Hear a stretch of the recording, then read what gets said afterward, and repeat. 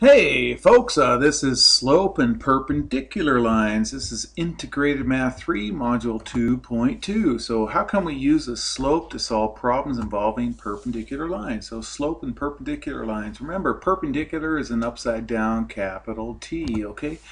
So two lines are perpendicular if and only if they're in the same plane. They have to be in the same plane. That's often forgotten. And the product of their slopes is -1, or they're opposite reciprocals of each other. So if they're perpendicular, then one's positive, one's negative, and they're reciprocals of each other. Here's some examples. Easy. So one's positive, one's negative, and they're reciprocals of each other. One's positive, one's negative, they're reciprocals of each other. Okay? 1 over 1, 1 over -1, or -1 over 1. So one's positive, one's negative. And if you have a horizontal line, that's a slope of 0. It's going to be perpendicular with a vertical line. A vertical line is no slope. Okay? All right. So horizontals and verticals. Okay, so perpendicular lines always form right angles. So here's section A, here's section B. Right angles are formed by perpendicular lines. Okay, there goes my airplane, which is my air conditioner going on. I'm at the end of July. It's a hot day. All right, so show that ABCD is a rectangle. Well, rectangles means that there's 4 right angles, so we need to show that there's right angles right there. So let's go ahead and find the slope. Okay, so the slope of AB. So I'm going to use rise over run. So up 1, 2, 3 over 1, 2, 3, 4, 5, 6. Up 3 over 6 is 1/2. BC. So it goes down 2 over 1. So -2 over 1 is -2. CD. Okay. Now, you see how these guys are opposite reciprocals of each other? So they're right angles right there. CD. Okay. CD. So we got to start at the left point. Always start at the left point. So up 1, 2, 3 over 6. So up 3 over 6 is 1/2. Okay, oops, I went down 3 over 6. That's fine. Just make sure you whichever direction you go, that you follow the signs. Anyways, DA. So DA goes up 2 to the left 1. So 2 over -1 is -2. Okay, so those guys are opposite reciprocals of each other. So they make 4 right angles, so it's a rectangle. Okay, show that this is a trapezoid that has 2 right angles. Okay, well obviously, hopefully, these are my right angles, so we're going to show that this slope is perpendicular to this slope, and similarly, this slope is perpendicular to this slope. And we'll find out that these two guys are equal, so these are parallel, and these will make some right angles because of opposite reciprocals. Okay, so if we just do the same thing, a rise over run, rise over run, rise over run, and we get these two guys are equal to each other, so they're parallel. So the slope of this line is -1/3, so is that. And the slope of this line is +3, up 3 over 1, or down 3 to the left 1. Anyways, the slope is 3. So perpendicular, perpendicular, and these guys are parallel, so it's a trapezoid because they only have one pair of parallel sides. Okay, so a city block forms a quad with the following equations. Classify the name of the quad. Okay, so you can graph these. In fact, I'll show you a graph of them later, but it's just easier just to get the slope. So here's from the last lesson, slope formula. So if they give you the equation y equals mx plus b, then there's the slope. If they give you ax plus by equals c, or by plus ax equals c, the slope is opposite the number in front of a over b.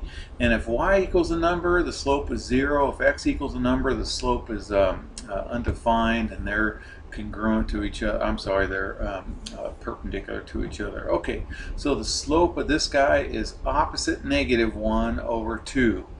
So I get 1/2 on that guy. Okay, you with me? Okay, so the slope of that one is 1/2. The slope of this guy is opposite 2 over 1, so it's -2. Okay, these guys are perpendicular. Okay, let's divide both sides by 2 here. When we divide both sides by 2, this divided by 2, this divided by 2, I get this equation. So the slope is 1/2. So I can see that chestnut and pine are parallel to each other. And similarly, let's go -8 -8, and y equals mx plus b. We get the slope of this one is -2. So it looks like it's going to be a rectangle right there, since the products of the slopes are -1. Has 4 right angles, so it's a rectangle. And you don't have to do that, but there's the graph of those guys, okay? All right, how about this guy right here? I'm not going to graph these guys, okay. So here we go. I'm going to go ahead and solve for y, and I get the slope of this line is 1/3, okay? And then the slope of this one, when we subtract, or we can go opposite a over b, I was going to subtract 2x, but the slope is -2. Here, divide by 3, we get the slope is 1/3 again, and then the slope of that guy is going to be -2. So what's that? So again, these guys are parallel, these guys are parallel, but they're not right angles, so it's going to be a parallelogram right there, okay? I do not have that one graphed, okay? So classify as always, sometimes, or never true. The diagonals of a rhombus are perpendicular. Well, I've taught geometry for 30 years. I absolutely know that here's a rhombus right here. So just draw. If you can't figure if this is always, sometimes, or never true, draw a picture. Here's a rhombus. All 4 sides are equal. Is that a right angle? Sure looks like to me. I'm going to say always true. There's a theorem in geometry that says diagonals of a rhombus are perpendicular. How about this one? Diagonals of a rectangle are perpendicular. Well, here's 2 different rectangles. Here's a square. That looks like a right angle. Does this look like a right angle? No way. So always, sometimes, or never? Sometimes. Sometimes because of this guy right here. Okay, how about this one? The diagonals of a trapezoid bisect each other. Well, if it's a parallelogram, they bisect each other, but not a trapezoid, so never. If they did, it would have to be a parallelogram right there. Okay, so the perimeter of parallelogram math is 96. Find the lengths of each side of perimeter of parallelogram math under these conditions. Okay, so MA is equal to AT. Okay, so MA equals AT. That means that this side would equal this side. Well, I know this side equals this side. I know this side equals this side because it's a parallelogram, so that means it has to be a rhombus, you guys. So if all 4 sides are equal, then we just take 96 and divide it by 4. And then, so then we find that each side is going to be 24 to get us 96 right there. Okay, how about this? This time AT is equal to 3 times TH. Okay, so I'm going to let this be X, and this will have to be, I'm sorry, this one's X because this is the smaller one, and this one would have to be 3 times that. So if we went ahead and solved for that, the perimeter is 96, remember, so we get X equals 12. Okay, now it says find the lengths of the sides, so we got to find TH is equal to MA, which equals 12. And then AT equals HM, which is going to be 3 times 12, which is going to be that 36 right there. All right, you guys, if you are in my class, that's going to be your assignment. Take care.